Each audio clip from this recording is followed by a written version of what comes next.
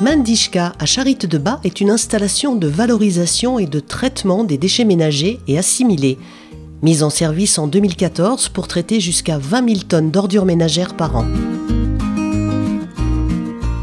Sur le site de Mendixka, nous sommes 7 agents à travailler du lundi au vendredi. Il y a une personne au service administratif, 2 conducteurs d'engins dans l'unité de valorisation organique, un conducteur d'engin de compacteur au centre d'enfouissement, un agent de maintenance et un agent de nettoyage pour tout ce qui est entretien dans l'usine et moi en tant que responsable de site. Le site de Mendixka est scindé en 2 grandes unités. L'unité de valorisation organique pour traiter tout ce qui est ordures ménagères et le centre d'enfouissement qui va traiter tout ce qui est encombrant des déchetteries et déchets non valorisables, non recyclables. Les déchets arrivent à Mendixka, ils doivent passer sur un pont bascule. Sur ce pont bascule, en fait, on va identifier la provenance des déchets et on va peser le camion qui arrive pour savoir la quantité de déchets qu'on nous apporte. Sur ce pont bascule, on a un détecteur de radioactivité aussi, puisque ce sont des déchets qui ne sont pas autorisés sur notre site. Donc le camion sorti du pont bascule va décharger les ordures ménagères dans un quai de déchargement. Les ordures ménagères vont être chargées dans une trémie d'alimentation. Cette trémie d'alimentation alimente un tube de préfermentation qui fait 37 mètres de long. Ce tube tourne 24 heures sur 24. Du coup, à l'intérieur, les déchets, les sacs poubelles sont ballottés. Et par ce ballottement, les sacs sont ouverts et la matière organique commence à se dégrader. La poubelle que l'on va charger aujourd'hui va mettre 4 jours pour transiter à l'intérieur du tube. En sortie du tube, on a la phase de tri mécanique, c'est ce qu'on appelle plus communément le tri primaire. Les déchets passent donc à travers un trommel, c'est comme une grande passoire avec des trous de 5 cm. La matière organique plus petite passe au travers et notre refus, tout ce qui est gros plastique, sera extrait donc de la matière qui nous intéresse. La matière organique est récupérée dans des box et va être chargée dans des tunnels de fermentation pour y rester pendant 6 semaines.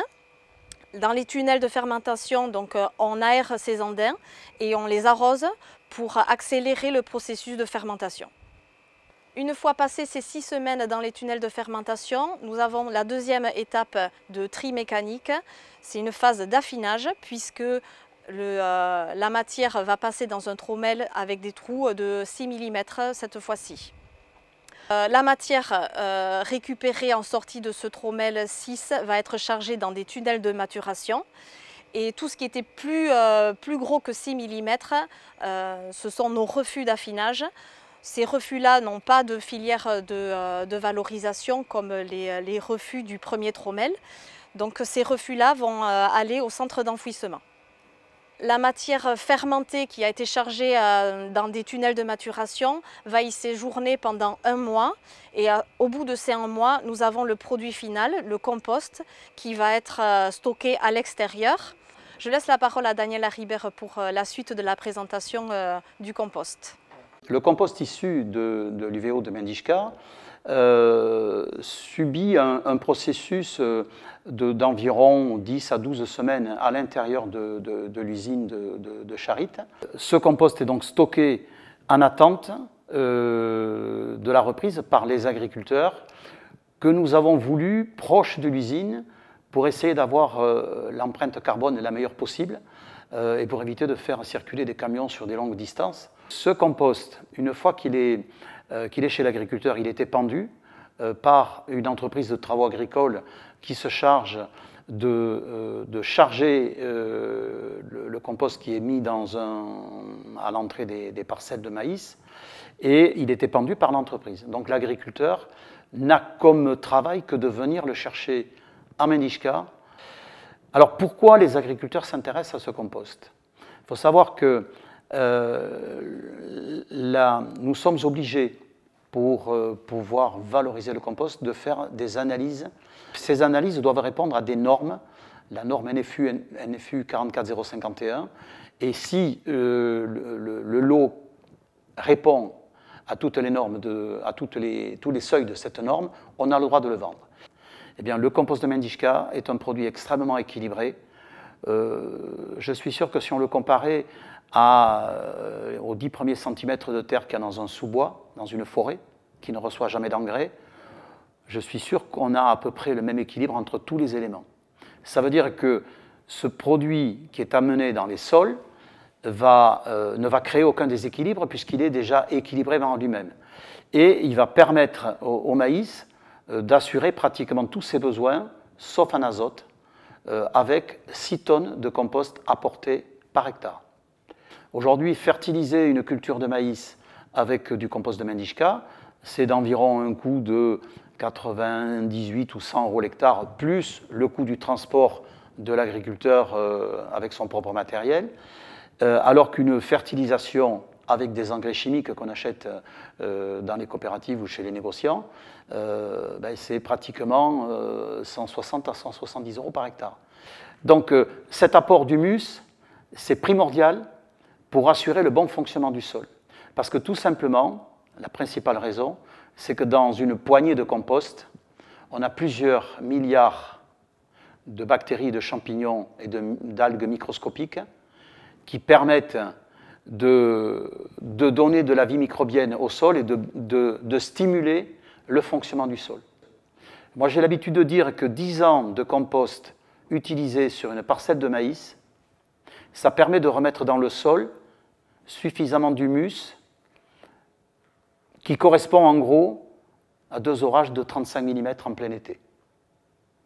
Si on a de l'humus supplémentaire, on a un stockage de l'eau dans le sol qui va le restituer aux cultures au moment où elles en auront besoin, au mois de juillet, au mois d'août. Voilà, résumé, l'intérêt pour les agriculteurs d'utiliser le compost, mais aussi l'intérêt pour le particulier qui produit ces déchets et qui se rend compte que finalement, aujourd'hui, on n'enfouit plus ces ordures ménagères qui contiennent de la matière organique. On ne les brûle pas, on les valorise ici à Mendixka dans une unité de valorisation organique qui permet à l'agriculteur de s'y retrouver, mais aussi c'est l'ensemble du territoire qui s'y retrouve par un apport de fertilisants beaucoup plus écologique. L'installation de stockage de déchets non dangereux occupe une superficie de 3,5 hectares.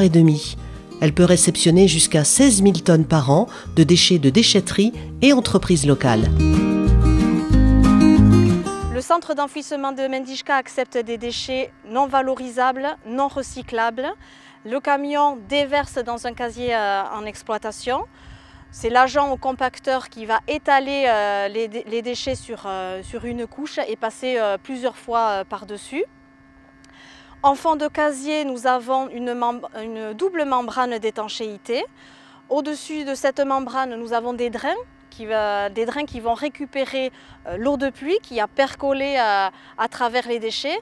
Cette eau, elle est souillée, c'est ce qu'on appelle des lixivias. Il va falloir traiter cette eau via un traitement spécifique qui se fait en 3 étapes.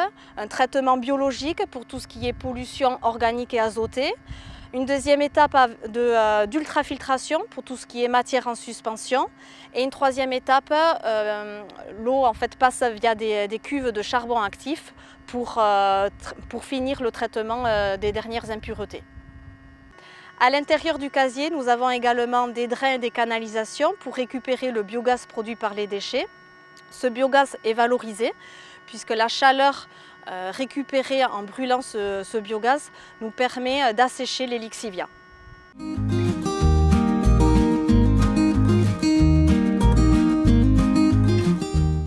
Egun hon, ni miltagarvintako behesketa holkilajanus. Eguno zenelada Xiberun igaitanus jenten ikusteko eta jakusteko nula haldugun etxen aija ondarkinak beheisten. Lagun sentitza genti, galtuk batielaik eta hola. Usuetxe madizugu kontener edo zaku hoi bat, eta hortan barnen ahaltitzugu ezarten plastikako botiak baizik, ez beste plastikako jo, botiak bea, kartuak, brik alimenter delakoak eta papeak.